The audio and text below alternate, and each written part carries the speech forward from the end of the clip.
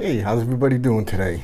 Well, I'm back with another short video. This one's going to be on a key light. You want to call it a soft light, whatever it may be. It's made for shooting video, well, helping with the shooting video or even photos. So what I have here, just got this in. It's made by a company called VILTROX. Came through Amazon. It was like I think it was like $45 for this. It's a professional light. It's a professional LED light. It's the L116T kit. So it comes with a battery, a charger, a power cable, need glasses, and it comes with adjustable brightness and temperature control. When it comes to lights, temperature control is the lower number, which is called cold and warm. The color will look more of a, when it's like down to 3,300 or 33,000, I think maybe. Anyways, when it's down to that lower number, it's usually in a bluer color, and as it goes up, it'll get into the mid-range of that color, which will be more of a, what they call a daytime white, bright color. And then as it gets hotter, it'll go orange. So you can get different tints for whatever type of mood you want the video picture to be in. Anyways, I'm going to bring in the camera a little bit closer to this, and we're going to do a quick unboxing, then we're going to set it up, and I just really want to see how this thing works out. I have a couple other, I have like a the Logitech key light. I have a couple other ones, a Ulanzi, some smaller ones, and they seem to be too close when I'm shooting video as far as like streaming, gaming. They're so bright. Even when I try to tone them down, it's like, boom, what a punch. There's buttons on the back that you can press to change the temperature and the amount of brightness that you're going to put out on the light. But it's still, the smaller the area, the more confined, the more direct sunlight is focused in one area, which isn't good when it's up close because it's kind of getting slammed in one spot. So I figure I'd pick up something a little brighter, a little bigger, put it up on a wall a little bit further away, and see how it works. The values on this, yes, it's 33K to 56K. That's the adjustment for the brightness. It's also, let me see, the brightness ranges from 20% to 100%, which can be adjusted. Wow, okay, 987 looms. That's pretty bright. It operates off of 15 watts. One battery is approximately 2.4 hours. Color rendering and index is whatever, I don't know what this means, but basically it's 95 RA. Input, you don't really need that. Dimensions is 192 millimeters by 128 by 30, so 30 is probably like, I don't know, maybe 2 inches thick, by 10 inches wide, and the height on it is probably around 5, but we'll get a better look at that. The approximate weight is 260 grams, and in the box it comes with one LED, one hot shoe adapter, a user manual, your warranty paper, one lithium battery, and a lithium battery charger. I don't know if the battery needs to be charged or you can charge it with a power cable going directly to it. So we're going to find out when we open it. So let's take a quicker look. I want to keep this one short. And let's open her up. No tape or anything holding it closed. It did come in a cardboard box. Okay, we have your, I guess this would be your warranty paper or maybe something for notes. Could be. Anyways, small manual. Basically just one sheet of paper that's folded in half that shows some basic instructions in 30 different languages. Oh, okay, English, attention, product features, da-da-da, all common sense. I think it also has an LED screen on it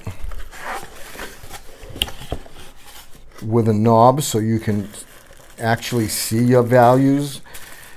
So I'm kind of hoping it does. It showed it in the picture, but then again, I have ordered things before I've looked at pictures and it's not quite what I received.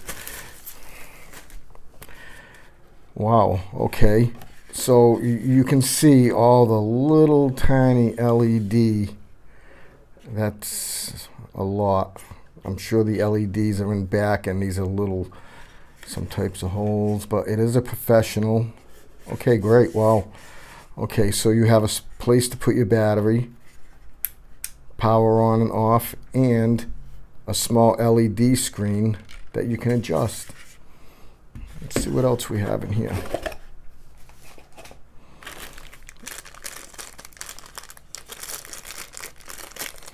Okay, it looks like a small,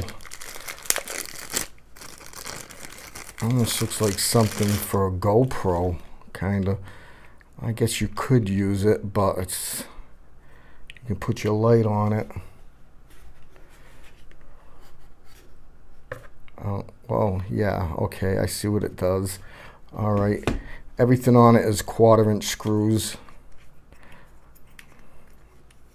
Okay, loosen, tighten, not bad. Wow, it's a thick battery.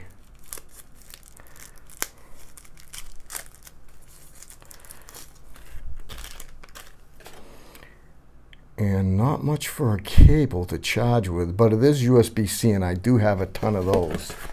So let's kick all this stuff over there. So I guess the way this would operate would be, so what, are you going to buy your 12-volt charger to go into that? I might have something that will fit that. We'll check that out later. Okay. It has two small little notches in the bottom with some metal. I wonder if this also sends power into the battery. I'm sure it does. Probably, yes, positive and negative. Okay. Okay. So, and it does have some power. So this is what I'm talking about. I don't want to blow out the camera. But here we are.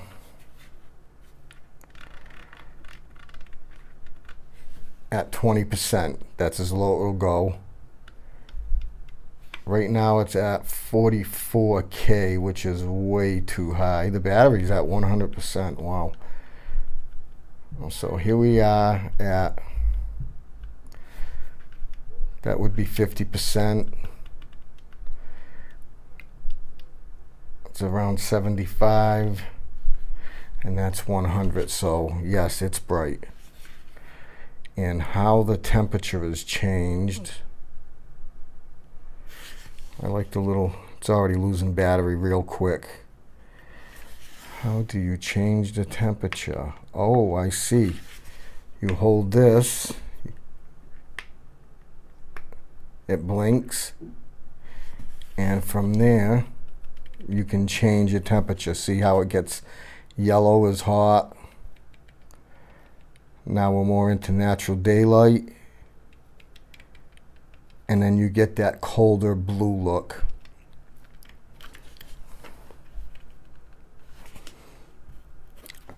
I like it. It's big, it's bright. I hope I have a cable that runs to it, so instead of using the battery all the time, I can power it directly off a power source without having to take this thing on and off the wall mount. Well, I'm kind of looking forward to giving this a shot. Okay, I'm back anyways. Thought I'd just chime in real quick to give you a heads up. The battery on this, it's great if you're going to be bringing this with you. About 2.5 hours charge time. It's nice to have a little portable light like this, but it's quite heavy.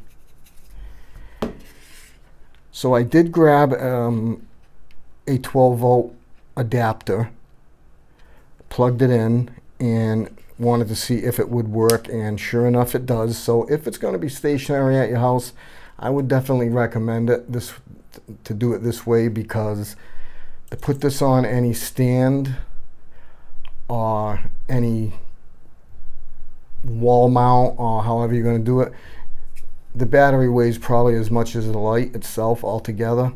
So that would be the route that I would go, is I would leave this off, charge it, and keep it in your you know, I would leave this off, charge it, and keep it in your bag for when you're heading out somewhere.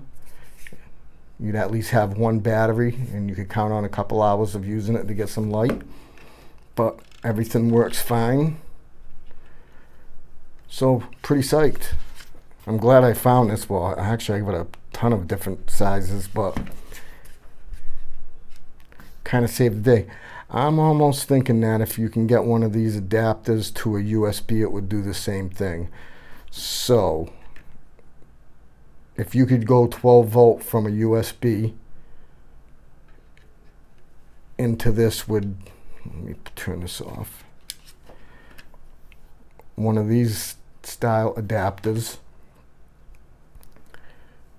I could pretty much probably guarantee that it would work. So that would be another option too.